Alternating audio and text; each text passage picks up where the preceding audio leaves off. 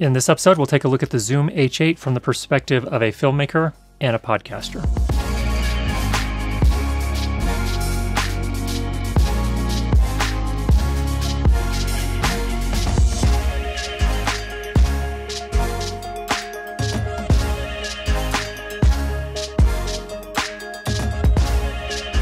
First up, the entire episode here is being recorded with the Zoom H8, and we're recording with a Rode NTG5 shotgun microphone, which is boomed just above me right here. Now, just to kind of run over the specs a little bit, first of all, you have two XLR TRS combination inputs. Those are for both microphones, and you can also plug in high-Z instruments, so that's going to be guitars and basses as well. There are also 4 additional XLR-only inputs, which can be switched between microphone level or line level. You can also switch on phantom power for each individual input, so you don't have to apply it to all the inputs necessarily, just the ones you want. The H8 records to SD cards. There's a single slot, and it records to SD, SDHC, or SDXC cards. That means you can record on an up to 512 gigabyte card. Now, one thing that I really like about the H8 is it has a 3.5 millimeter line output, and that line output also has a tone generator. If none of that makes sense to you, what this means in practical terms is, of all of the handy recorders from Zoom, this one makes it the easiest of any of them to connect it to your camera. So if you need to run the audio out of your Zoom H8 into your camera, this makes it super easy to set it up and to calibrate the levels so that you get distortion-free audio from your H8 into your camera. It does have an inbuilt speaker, so if you don't happen to have headphones for whatever reason, or you want to play back something for a variety of different crew members or people on set, it's not a hi-fi experience, but it is enough just to make sure you got the take. On the bottom of the unit, there is a slot where you can add an optional Bluetooth adapter, which then means you can control the H8 from an iOS app. Now, it is iOS only, it's not Android. Don't shoot the messenger, but that is a nice addition if you do have an iOS device. The iOS device allows you to do some kind of basic things. It does not allow you to do everything. And honestly, that'd be kind of an entire episode to dive into all the details there, but it is nice to be able to have some remote control.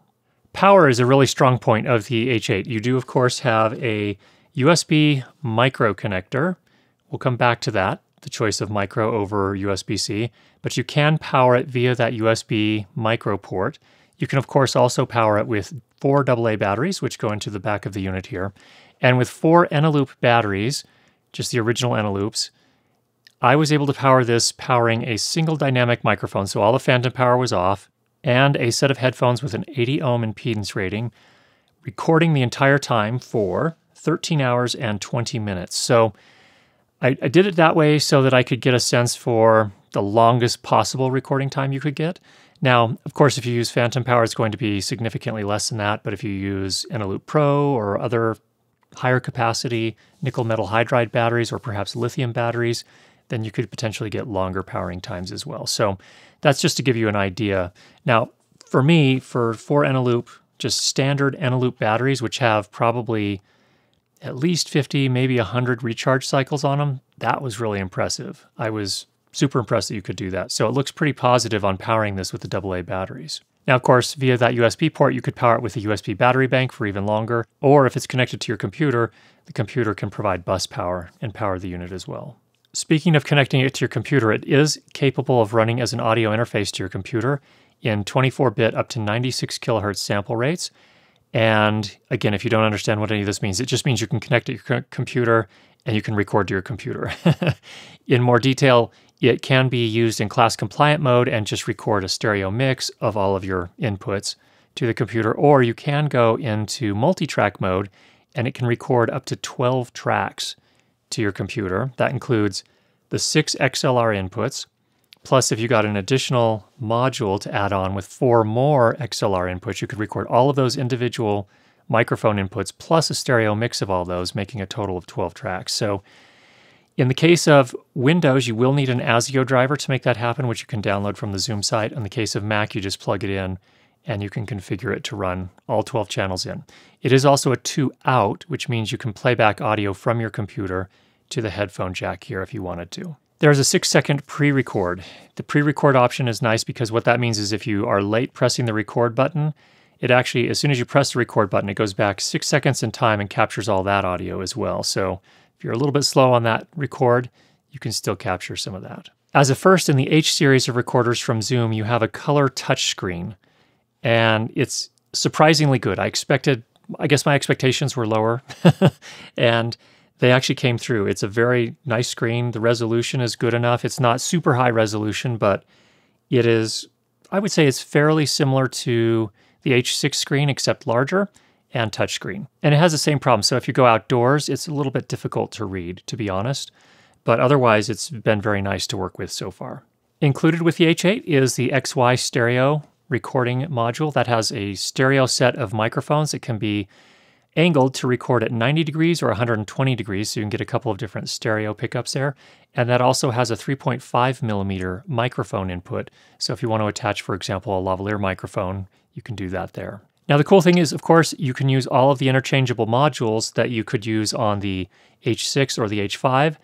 And there are some new ones coming out as well, including a VR module, which is pretty exciting. So there's also an ORTF stereo recording module. So if you're into that kind of thing, there's a mid-side recording module, and you just got a lot of different options. A shotgun module.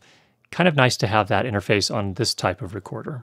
Now, one of the interesting things I did here with the H8, which I have not done in the previous H series recorders, is basically when you first turn on the unit, you're presented with 3 different modes to operate in. One for field recording, one for podcasting, and one for music. So it really kind of tunes the interface and the display based on the type of thing that you're recording. So here, for example, in field recording, it just shows the meters of all of the microphone inputs that are on. In the podcast module, it gives you some sound pads as well. So you can press those to play back pre-recorded sound clips, little jingles, stingers, things like that, or even pre-recorded interviews if you wanted to do something like that. So that makes it very much optimized for those different types of things. And I think that's going to be pretty important as we talk about a little bit later. The H8 is a really kind of interesting device from the standpoint that it's set up to do a lot of different things. And the challenge when you do that is that when you're set up to do a lot of different things, you generally don't do any of them very well. But the nice thing about this interface with the color touchscreen is that it really sort of customizes the experience based on what you're recording to make it better for that particular case. Now, there are compressors, limiters, and gates for each individual channel on the H8. Now, the only limitation is you can only use one of those 3 at a time, which was a little bit of a bummer for me, but on the other hand, it's nice that they have them. So compressor will even out your overall sound. The limiter will help prevent you from clipping, and the noise gate will help reduce noise if you're in a kind of a noisy room. There are metal 1/4-20 threads on the back, which means you can attach this to a tripod or maybe to your camera, a friction arm, all those types of things. Makes it very versatile in terms of attaching it to other devices. The headphone output on the H8 seemed decent to me. It is not something I've done extensive testing with yet so far, but I wasn't getting a lot of hiss or anything like that in the headphone output, so that's a good sign. So I was using a set of Sony MDR7506 headphones, so I believe those are somewhere, they're less than 100 ohms. I think they're 70 some ohms, so something like that. So again, as long as you're not using audiophile headphones, I think this headphone amp is going to be good. And for all this, it's priced at $399 US at the time of this review. Now, no product is perfect. Let's kind of talk about some of the things that I've found so far that didn't really love. First of all, there's that USB micro port. Now, this is a little bit of a head scratcher. I just recently reviewed the Zoom PodTrack P4, and that has 2 USB-C ports on it. So I have no explanation for why there's a USB micro port on this thing. I don't know. Is it a deal killer? You can decide that for yourself. It's just a little bit of an annoyance to me, and I don't really understand why they did that. As I mentioned before, the app is iOS only, so I'm very sorry on behalf of Zoom, although I don't know why I'm apologizing for Zoom. I paid for this with my own money. But you cannot control it remotely with an Android device. It has to be an iOS device. And then one other thing that I've noticed is that Zoom has kind of a tendency to do this in a lot of their field recorders and handy recorders, is that in many cases you can only use a certain feature at a time, and it kind of disables the opportunity to use other features. So a great example of that is if you use a compressor, for example, you cannot also use the noise gate at the same time on that same channel. So I think that's a limit in terms of its overall processing power, because I assume that's all implemented in the digital domain. It's all digital processing software. So for whatever reason, some of those things get disabled when you're using one or the other. Let's get you a couple sample recordings here. First of all, some sound effects recordings outdoors, and then a podcast sample.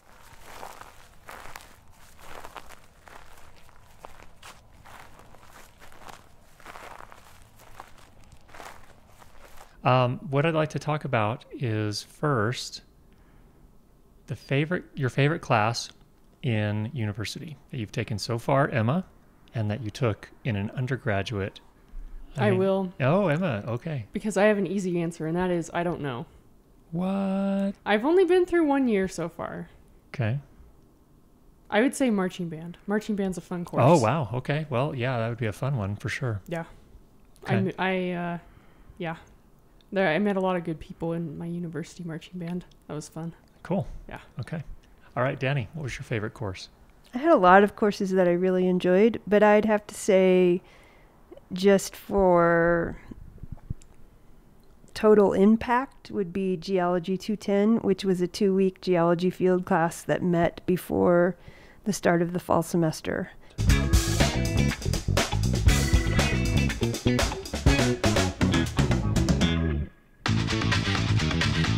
Oh, distorted guitars.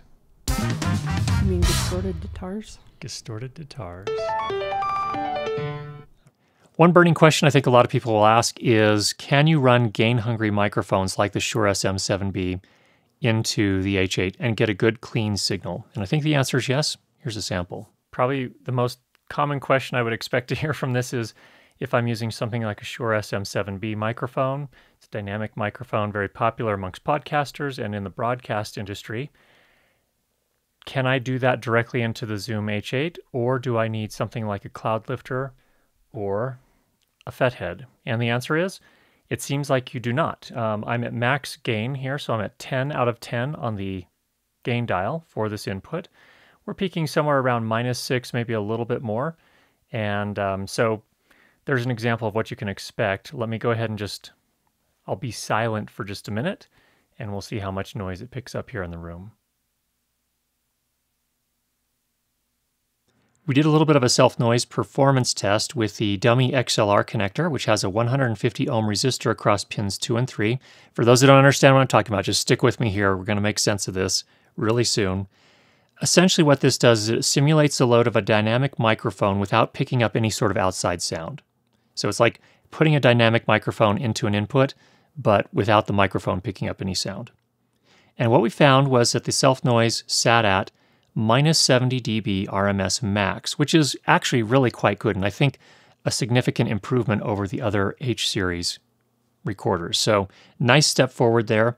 Now, when I plugged in and recorded with an SM7B, measuring that silent portion after normalizing to -23 LUFS stereo, we found it was basically the same. It was right around -70, -69 dB RMS max. So it seems like these preamplifiers are significantly better. Now, Zoom doesn't put the specifications on their website. I don't know how much gain these supply, but they do put the specifications for their new PodTrack P4, and they say that that one can supply 70 dB of gain.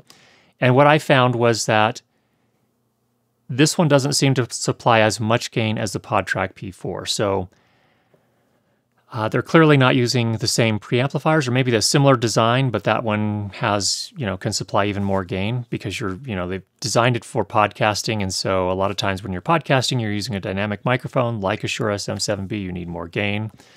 I don't know what they're doing here exactly, but these do not appear to be the exact same preamplifiers. However, the performance on the H8's preamplifiers seems quite good. And I think it's enough gain for most people, unless you have a super quiet voice, to work with very gain-hungry dynamic microphones like the SM7B. All right, let's wrap things up here with who is this device for? And I think what's very interesting about the Handy recorders, and I think they've been designed this way from the very start, they are meant to be very versatile recorders, something that can be used in a lot of different types of situations for a lot of different types of recordings. And that, I think, is definitely showing through here with the H8. When you first turn it on, you're presented with the 3 main modes it can operate in: field recorder, music, and podcast. So they're really trying to create a device that can work for a lot of situations. And I think that's important to keep in mind, because when you have something that is designed to fill a lot of different scenarios, it's not usually super good at any of them. It usually has to make some compromises. And I think that's the case with the H8. Now, I don't want that to be discouraging. What I'm saying with this is really, if you need something that's versatile and can work in a lot of different situations, that's where I think the H8 is a good choice. Let me give you one example here for podcasting. If you're a podcaster and you're going to be podcasting with, say, 3 or 4 people all in the same room, normally what you'd like to do is plug all the microphones, of course, into the recorder and then have a set of headphones for each of the participants in the podcast. And I think the reason that headphones for everyone is important is because a lot of people, when they first at least start working with microphones, don't have very good microphone technique. So they tend to look off in other directions and their voice falls off, especially if they're using a dynamic microphone. So for me, it's really important for everyone to have a set of headphones. Well, that's where the H8, while it can do podcast recording, isn't really set up to do a separate headphone feed for every single participant. Now, you can do 6 different inputs at the same time. That's really cool. But you don't have a separate headphone output for every person. You have one headphone output. And so that's something that's important to keep in mind. If you are just buying for podcasting, then I think the PodTrack P4 or the LiveTrack L8 are probably better choices because you do have multiple outputs for more than one set of headphones. All right, if you're a filmmaker, then that's another thing. So there is the field recording mode on here, which can work for filmmaking. And you can connect and feed the audio out of the H8 into your camera. So that all works. I think that if you are serious about filmmaking, then one of the Zoom F-Series recorders is probably going to be a better option for you. So that's an example where those recorders, the Field Series recorders, are definitely optimized for filmmaking. They each have more outputs, so you can send audio to a wireless feed for a director, for example, plus another one to the camera. A lot of times they have 2 balanced outputs plus a 3.5 millimeter output on the F4 and the F8n. So that gives you more options as well. You can run maybe to a consumer grade camera, plus you can run a 2-line out, left and right stereo mix somewhere else, or you can use those to feed wireless feeds to 2 different groups and have different mixes going to each group. So there's a lot more flexibility there for filmmaking in particular. But if you're doing just very simple, straightforward filmmaking, without a big crew, then an H8 could work. So those are the kind of nuances that I think are really important to keep in mind. So if you're serious about filmmaking, probably go with the Zoom F-Series. If you, again, need something that's versatile that could work for podcasting and working with consumer-grade cameras for filmmaking, then that's something where the H8 could work very well for you. Overall, there is a look at the Zoom H8. I hope that was helpful for you. If you have any questions, go ahead and leave those down below. And if you've not already subscribed, make sure you do that. And we'll be sure to get you more great videos on how to improve your lighting and sound for video. Talk to you soon.